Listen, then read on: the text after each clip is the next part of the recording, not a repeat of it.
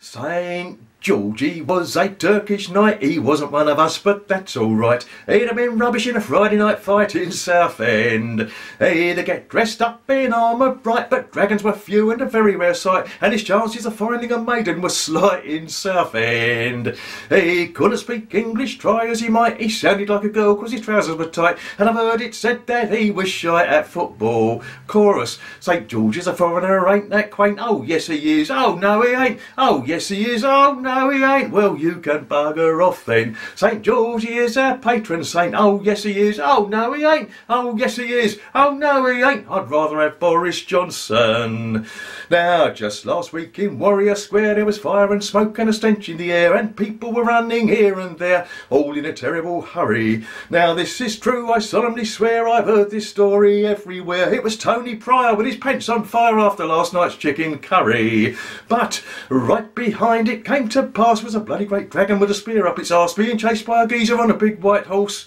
Or it might have been a camel. Anyway, brave St. George went riding by with his glass leg and his wooden eye, waving his cricket bat up to the sky, and his balls they were enamel. St. George is a foreigner, ain't that quaint? Oh yes he is, oh no he ain't, oh yes he is, oh no he ain't. Well you can bugger off then. St. George is our patron saint. Oh yes he is, oh no he ain't, oh yes he is, oh no he ain't. I'd rather have the Easter bunny.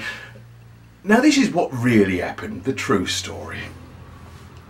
There once was a maiden in distress with long blonde hair and a nice white dress, and though she was a real princess she'd soon be a dragon's dinner. When along came George just passing by, when this young maiden caught his eye, "Oh rescue me," was her plaintive cry, "I'll reward you with a tenner," or the equivalent in sexual favours perhaps, whatever. So George on his horse would preen and prance, waving in the air his trusty lance, and as the dragon did advance he changed his mind and legged it. The dragon thought this a splendid game, and although it was rather old and lame, gave chase to George while puffing out flame, then had a heart attack and pegged it. Ah, St. George is a foreigner, ain't that quaint? Oh yes he is, oh no he ain't, oh yes he is, oh no he ain't. Well you can bugger off then, for oldie roldy day. St. George is our patron saint. Oh yes he is, oh no he ain't, oh yes he is, oh no he ain't. I'd rather have Prince Philip.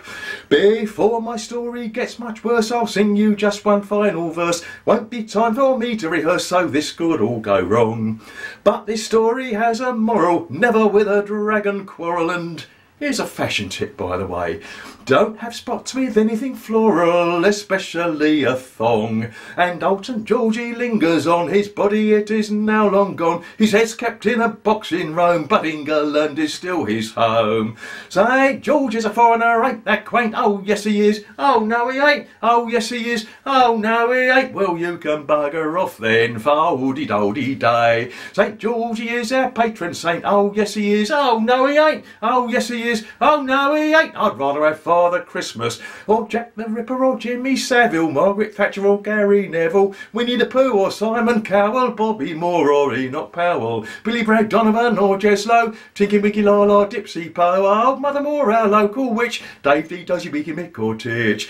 Or just for a joke, why not some old bloke from the Hoyadanka Folk Club, and the Hoy Shanty crew, and all, and all, and the Hoy Shanty crew, and all. The end.